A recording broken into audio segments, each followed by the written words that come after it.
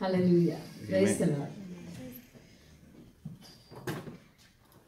You know, today I was really praying since I think last week onwards. God is speaking to me about how important is the praise and worship. And today when I was praying also, I saw that God is putting that weapon in everybody's hand here. Amen. That is a praise and worship is a weapon against enemy. Amen. And you are going to win we win battles through praise and worship. Big battles. Now Luke chapter 19 verse 11, 12, 13, 28. So let's read this, go through this whole thing. And something really spoke to me in these verses. You know, if you have Bibles, you can open the Bibles, you can see, you can understand much better than looking here. If you have Bibles, please, if you don't mind, just make it as a habit. Please bring Bibles with you, all of you, not on the phones, but Bibles are better than the phones. So, Luke chapter 19, see, if you see that in this chapter, he was speaking verse after verse 9 in the 10th verse he was saying, "For the Son of Man has come to seek and to save that which was lost." He was saying that Son of Man came to seek, has come to seek and to save that which was lost, right? And what was lost? And you know, you will understand, like people were lost, and other than people, more than that, kingdom was lost, right? And it's all about kingdom. Jesus, when he was on this earth, he was preaching only about kingdom. So, and in verse 11, he was saying again, there was a parable. That parable is also about kingdom again. So, in this parable, he was saying, you know, that the man, he went away and came back, and he given the talents to those servants to work. You know that story, right?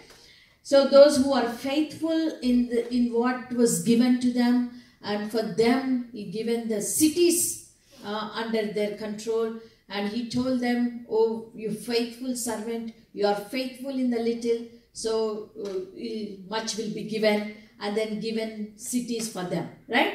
So in that, you know, verse 11 he was saying, he was near Jerusalem. He was talking to them, you know, he was explaining to them, preaching them, talking to them. Disciples were all following after him. He was walking and he was coming near Jerusalem. So he was near Jerusalem, he was saying, and they supposed that the kingdom of God was going to appear immediately. They were coming near Jerusalem, right? They were talking and coming near Jerusalem. And they supposed that the kingdom of God was going to appear immediately. You know, see, if you just open your eyes wide and look into these things, understand, like a broad-minded, understand what was happening. He was preaching about kingdom, and the time was coming for him to go and be crucified. His time was coming for him to leave. And then they were walking, coming near Jerusalem. And they were all just, the kingdom, suppose the kingdom is going to come, appear immediately. Okay? And then he went on telling them this parable again. And then after finishing this parable, and then verse 28. In the verse 28, we're saying, after he had said these things, he was going on ahead, going up to Jerusalem. He was talking, walking, going near, entered into now Jerusalem. He was entering. And then when he approached Bethphage and Bethany near the mount that is called Olivet, then he was saying to his disciple, go into the village ahead of you. As you enter, you will find a colt tied and which no one yet has ever sat. Untie it and bring it here. If anyone asks you, why are you untying it? You shall say, the Lord has need of it. So those who were sent away found it as he had told them. They were untying the colt. They asked why. They said, okay. And then verse 37. Verse 35. They brought it to Jesus and they threw their coats on the colt and put Jesus on it. As he was going, they were spreading their coats on the road. As soon as he was approaching near the descent of Mount of Olives, the whole crowd of the disciples began to praise God joyfully with a loud voice for all the miracles which they had seen, shouting, blessed is the King who comes in the name of the Lord. Peace in heaven and glory in the highest. You know, what I was thinking is a prophetic act. It was a prophetic act Jesus did and showing them the kingdom is going to come to Jerusalem. Amen. Hallelujah. Kingdom is going to come to Jerusalem. The way how it's going to come. How? This is the way it's going to come. Jesus sitting on the donkey, and when he was entering, all the people, they spread those, red, like a cloaks. I'm just saying red carpet, but just they were spreading the cloaks, and for the donkey to walk on it. It's not for the donkey, it's for Jesus, right? So, and then everybody putting that, just raising the branches of the palm, and then saying, blessed is the King who comes in the name of the Lord. Peace in heaven and glory in the highest. They were even actually shouting, Hosanna, Hosanna, right? And that's how kingdom can come into cities. Exactly, that was a prophetic act Jesus did after he risen, when disciples in the Jerusalem, they brought the kingdom. They brought the kingdom into the Jerusalem city. So before that was happening, Jesus knew what's going to happen after he gone. That's what he's going to bring his kingdom. So before that, he was showing them, kingdom will come this way. Kingdom will come this way. The people of God, if they honor the king, if they honor the king and praise him and worship him and praise him with a shout, with the sound of joy, the kingdom is going to come. Amen.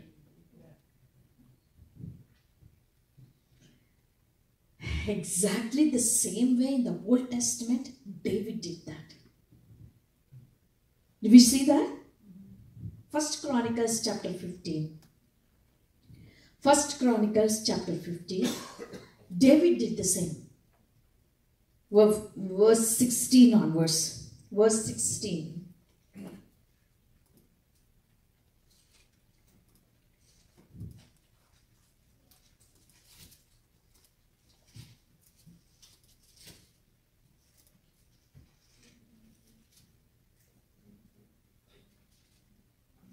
Not Corinthians. Chronicles.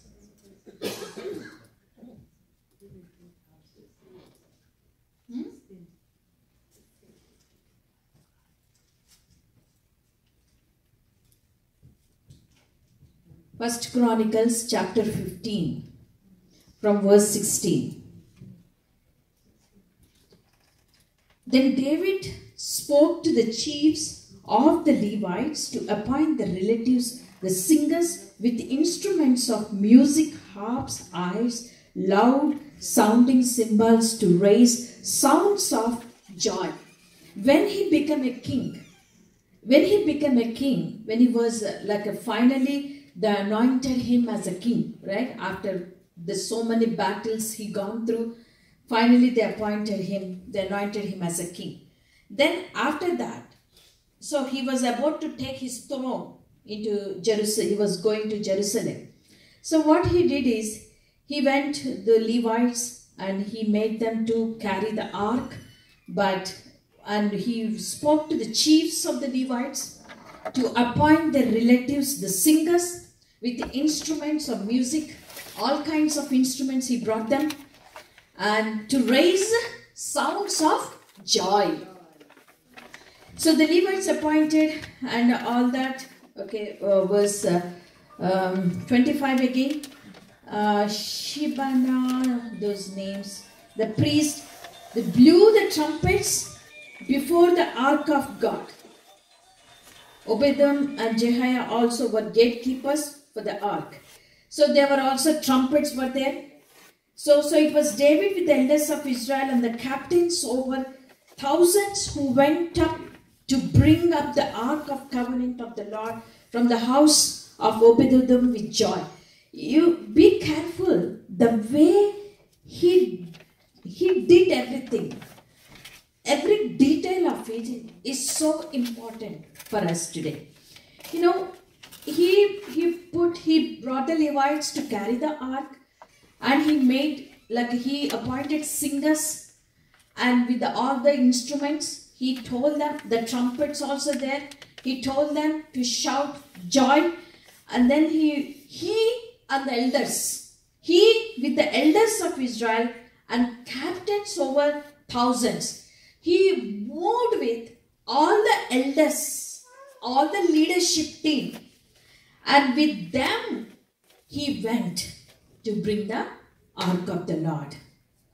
And because God was helping the Levites who were carrying the ark of covenant of the Lord, they sacrificed 7 bulls.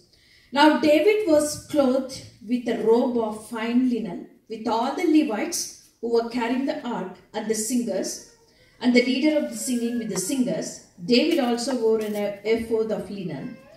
So this is how they brought the ark of the Lord. And when it is coming, what was he doing? It happened when the ark of the covenant Lord came to the city of David. Okay, that's the next chapter 16. Okay, you know that the way how they were coming, right? With joyful sounds and joyful noise, and they were worshipping. And especially if you see David, the way David was worshipping is with all his body he was worshipping. He was moving everything of his body. His hands were moving, his legs were moving, his whole being was moving. You know, say he involved his whole being in the worship. That's something going to happen. I'm telling you, something going to happen. If you really move yourself, just move yourself, move your body parts, move from your place, and come on, start rejoicing, joyful. I'm telling you, you know, when Shiloh was coming here and sharing that testimony, let me tell you what I gone through. The huge battle I went the last week. It was a big battle. Nobody knew in my home. Nobody knew. I never shared with anybody. Alone I fought the battle. You know, it was like, I'll tell you, it was a nausea. Could not eat. Could not digest. Could not sleep. My head was spinning. Could not stand. Could not even walk. It was such a battle. Could not sleep. And then what I was doing is, I said like that. I forced myself that day and I said, I'm going to be joyful. I'm going to be joyful and I'm going to praise God. I'm going to worship Him. And I just got up from my couch and I took all my strength and then I started dancing and dancing and jumping and worshiping God and praising God. And sometimes they don't know why I shout like that. But I was shouting, Jesus! You are the King, Jesus. You conquered everything, Jesus. You conquered death, Jesus. You conquered this disease, Jesus. Jesus, your name is so powerful, Jesus. No demons can stand before you, the name of Jesus. No sickness can stand before you, the name itself. The darkness will tremble. The demons will tremble. The problems will tremble. Diseases will tremble. Sicknesses will tremble. God, I rejoice in you. I'm joyful in you. I make the choice to rejoice, God. I was just going up and down and just dancing and dancing and shouting and shouting. I was okay. Amen. I was okay. And then at the minute I switched my focus from God unto myself, it started again. Spinning, could not eat, nausea, everything started again. I could not afford to be in the flesh. I had to go into the spirit for me to be alive. Amen. Hallelujah. The whole time I kept myself engaged in the spirit. I fought the battle that way. I'm telling you, the major weapon, nothing will work out, is not crying out will not help. I tried all that. I felt it's a pity party. I just threw it off. And there's nothing is helping me. It won't go. Is nothing. My cry is not ever going anywhere. I stopped the crying. No point of crying. And no point of begging or pleading. No point. I have to be aggressive now. I have to be aggressive. Like, the kingdom of God, the forceful man will take hold of it forcefully. Amen. Hallelujah. I started believing it. Saying, God, you won this battle already. God, you already won this, what I'm going through now. You won it all. You won it all. Amen. I'm victorious. I started declaring that I'm victorious. You won it all. Amen. And that's why I started praising God for it. I was healed by His stripes. I'm healed. I was saying like that, I'm healed. I'm victorious. I'm perfect. Then I started saying, God, in the glory. That's how I brought the message of glory in Milton. It was so, when you go through something, the word comes out so powerfully. Amen. When you experience it. If you don't have experience, really I'm telling you, just the words. If you really go through, that's not a word, that's a life. Amen. That's why I preached about glory in that Milton city. I was experiencing glory that time. I was just saying, God, in you, like in the glory, God started speaking to me, When I could not sleep, I said to myself, I'm still alive. I can be alive. It's okay. Even I don't eat, I can still alive. Breathlessness comes. I said like that. Even I don't breathe, I will alive. I said like that. I just went into the spiritual realm completely. And then God spoke to me like that, is that, okay, I'll get into the glory message. Because God spoke to me about it. Let's,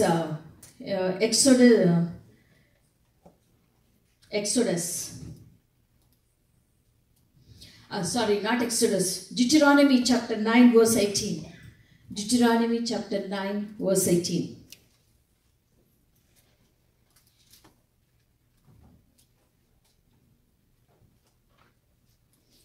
Deuteronomy chapter 9, verse 18.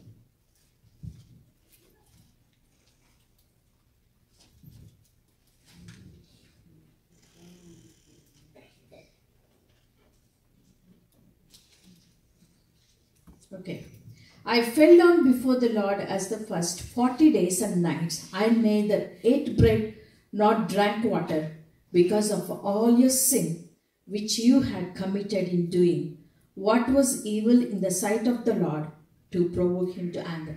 You know, Moses was saying that he had not eaten 40 days and nights. Not only eaten, he didn't even drink water. 40 days, 2 times it happened. That's what, again 40 days he was saying. It means 80 days. First time he went 40 days and then he brought the tablet of 10 commandments and then he threw it away, right? Because they made a golden, calf, threw it away. And then he had to go back again. He had to go back again for 40 days more. So that's what. So in these days, he never drank water, never eaten food. But he was alive. Tell me, like, it's impossible. Without food, maybe that's very hard. Without water, dehydration. Even one day fasting prayer will dehydrate. If you don't drink water, I'll make sure if I'm doing fasting prayer, I'll drink water. But for him, he did not even drink water. So that really spoke to me is that he survived because it was in the glory. Because in the glory. So, and then Jesus also did not eat and did not drink for 40 days. Not only that, he did not even sleep. He was praying, nights also he was praying. He did not even, of course I think Moses also, no night for him. No night, nothing, just in the glory. So that really spoke to me. When you are in the glory, nothing is going to happen to you. Nothing. Naturally, even you don't eat, you don't drink, nothing is going to happen to you if you are in the glory. So that's what I understood. And then when God spoke to me, I was so encouraged. Okay, even I'm not able to eat, fine. I can still live in the glory. Hallelujah. I can still live in the glory. You know, like in the that's a supernatural realm. That's a supernatural realm. You don't need a natural things for you to live. You can live by the word of God. Amen. That's what Jesus said. Every word that comes out of the mouth of God, man shall not live by bread alone, but every word that comes out of the mouth of God.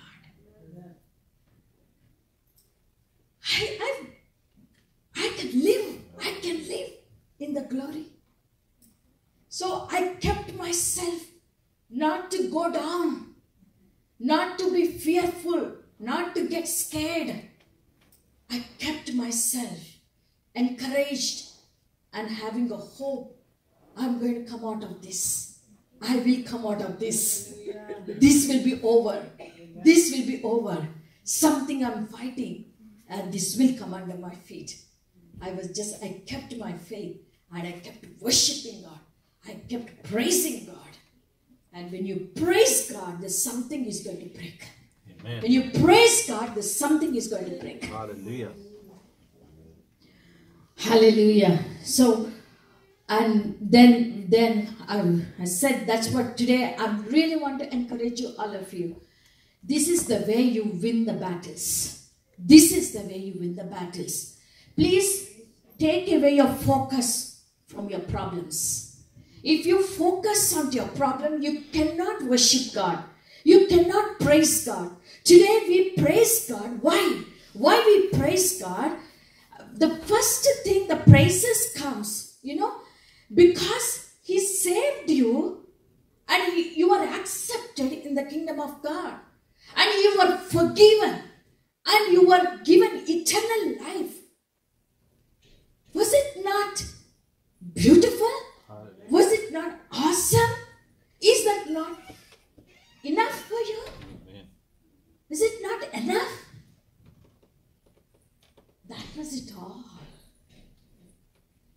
That was it, all we needed. That's the only thing we needed. That's the only thing we needed today. We were accepted in the kingdom of God. Amen. Hallelujah. We were made His children. We were forgiven. We were given eternal life. Amen. That was all we needed today. That was all we needed today. That's why praise Him. That's why worship Him. Hallelujah. That's why love Him. The day when I came to know that I was accepted by God, I was forgiven. From that day onwards, I knew I have to do something to God. I have to do something back to God, because a thankful heart, I received a thankful heart because of the forgiveness I received from God. That my heart became thankful towards God. And from the early days of my ministry, from the very beginning of my born again experience, I'm telling, I became thankful. The thankful heart started thinking this way: how can I bless the Lord? How can I bless the Lord? How can I show my gratitude? How can I love God? I love God through obeying God. We love God by obeying God. That's what Jesus said. Those who love me, they will obey me. Those who love me, they will obey me. Love God. Love God. I started loving God by taking the responsibilities. By taking the responsibilities of the kingdom. And I'm telling you, praise God because you have given a place in the kingdom and you become a child of God. That's why you need to praise Him. Okay? And also praise God because He's Almighty God. Amen. And He's the creator of Hallelujah. heaven and earth. Hallelujah. Praise God because nothing is impossible to Him. Amen. Praise God because He conquered death also. Amen. Praise God for all the wonder. I was thinking, how come this King David became a great worshipper? King and Moses also, they all got something, that revelation about God. And why their hearts were so much thankful, why they become worshippers. Because it's not just about only David's life. It's not just King David is only focusing on his own victories and praising God. No. He also focusing on and the victories his people got. Israelites got. Like, that time, we have Bibles now, but that time, Bible was not, there were no Bibles. That time they have to go. The priest only will have the scroll and they read it and everybody will hear it. And the rest of the week again, they don't have the word again. So what they heard it, they keep on dwelling on it. They keep on meditating on it. And the word also, not much word. Only that time Moses written the word. Moses written what? 5 books. In his lifetime, he wrote those 5 books. So, first 5 books. So, David only must be having that information about God in those 5 books only. But for that, how much revelation he received by meditating that word. He was telling that day and night, I meditate the word of God. So, only he was dwelling on that. The works what God had done for Israelites. How he brought them out of Egypt. That was all about how Abraham and Isaac, how they walked with God, and how Israelites and Moses, they walked out of the Egypt. Those were the things David was meditating upon it. And that's why if you read Psalms, book of Psalms, and if you have interest, go through that. I went once and I just want, because it's the biggest, longest book in the Bible is Psalms. I really was very curious what so much that David has to worship God, to worship. What did he receive that much that he became a very intimate worshipper? And then I found out he was worshipping about God, like just he was saying, like a nursing mother.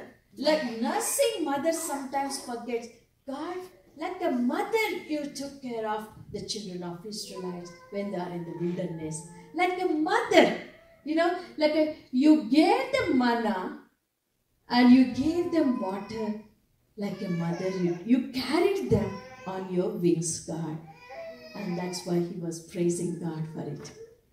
This, like that, I was saying that, if you meditate, so much revelation you receive about God and about his love, about his greatness.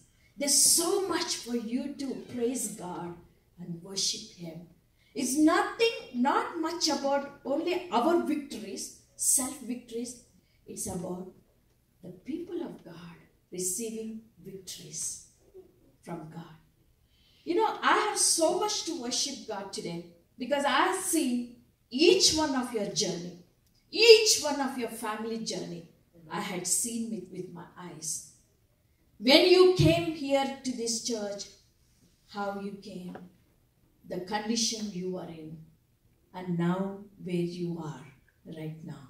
I had seen the journey. I was just thinking about Shaila Dennis also and Hina Clan, every one of you here. There's so many people. When they came here, I know them. When they came to church, they were in pain and turmoil. They were going through pain and turmoil. They came like that. Today, God changed the situation. God turned mourning into dancing. This is what called mourning into dancing. And I have seen Bhavani, how she came, crying all the time. There was no joy at all. Today, rejoicing.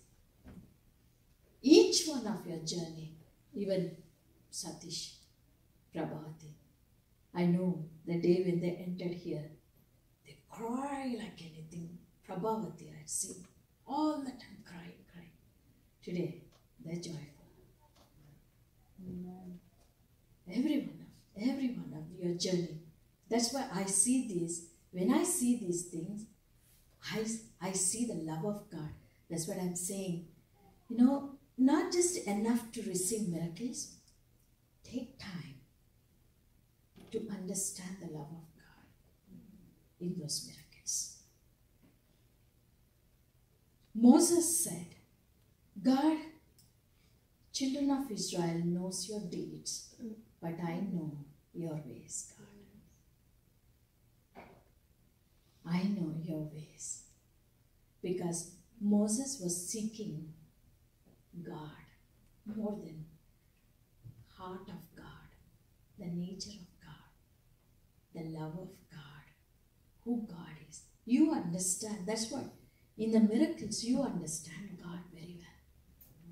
Don't miss the heart of God in the miracle. Enjoy the miracle, but don't miss the heart of God in the miracle. Children of Israel only enjoyed the miracles, but they missed the heart of God. But Moses, he got the heart of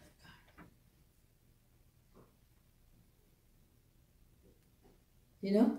So today, that's what when I see these things, my faith rises up. God, the way you had done to them, my God, that is who you are. That is who you are. You're faithful, God. Your faith. You want to see people rejoicing. You want to see joy on their faces. You never want people to cry. You never want people to suffer. You always want to see people to joyful. That's what I understand the love of God. Right? So Moses really lived that glorious life. When I read about Moses, I started crying out to God, God, it's time for me now. I want to be in the glory. I want to be in the glory. I understand. I'm telling you, day by day when I started praising God, worshiping God, I don't know. First thing stopped in me is the nausea stopped. Nausea gone, digestion came back. I could eat. I could eat normally. I ate food. I gained my strength back. And then the next thing God fixed in my body is that this reeling sensation stopped. I became steady. And then God, okay, from here to here, now I'm okay. What about the legs? Legs still shaking, not able to walk. Then I said, I'm not going to sit and get up and praise God. I did all that. And I did. Friday I was doing that. So I did that. And then what happened? The next thing was fixed is, I think yesterday, my legs got fixed. Amen. Hallelujah. And then, since 2-3 days, slept well. 2 days I could not sleep. I don't know what was it. What was the battle I was going through? What was the devil was attacking? So all of a sudden, yesterday my friend from India calls me and she wants to pray with me. And she prayed and she started seeing that I was in a military dress, using weapon in front of me, devil standing. I was fighting, and then God started changing my dress code, it seems. And then God is training me, it seems, how to use the weapon against the enemy. And then she saw me walking in the hands of God, and God just watching my steps. And my feet were in his arms. He was just holding me. And then said, she was saying, God is pleased even in these hard times, in difficult times, you still kept your purity, holiness. Even in these difficult times, you still did the right thing, And then she saw me in a white, pure white dress, and peace. God is giving you peace. You won the great battle. Amen. And then everything over. By yesterday, everything gone. Amen. Everything gone.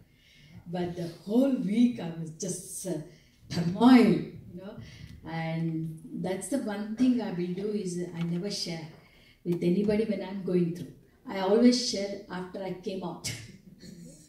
When you are in a turmoil, you should not share because people will discourage you more.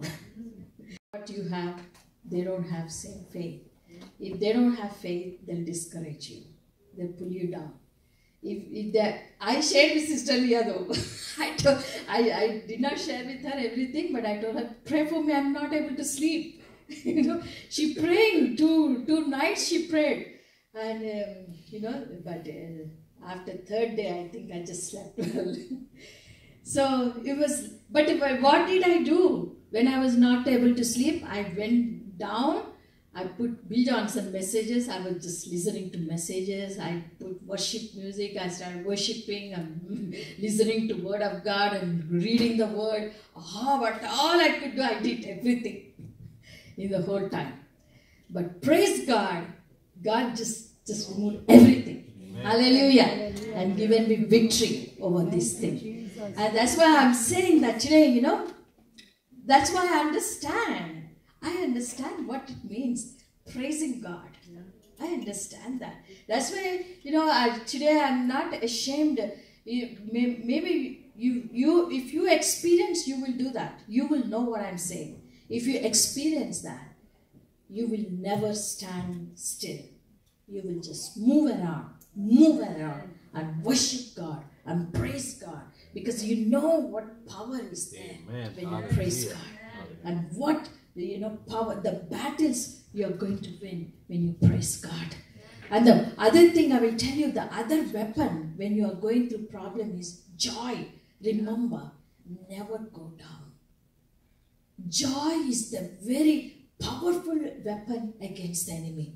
Because all that enemy wants is sadness, sorrow, and depression. That is just a kingdom of darkness that coming from. But the joy is the kingdom of God. The quality of the kingdom of God is joy. Amen. And keep your joy all the time.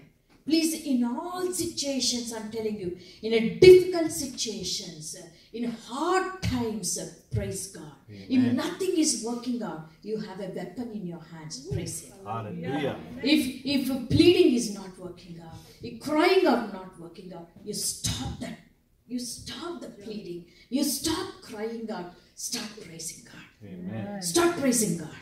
And you will see great breakthrough. Amen. Hallelujah. Hallelujah. Hallelujah. Can we praise God now? Amen. Hallelujah. Let's stand and praise Him.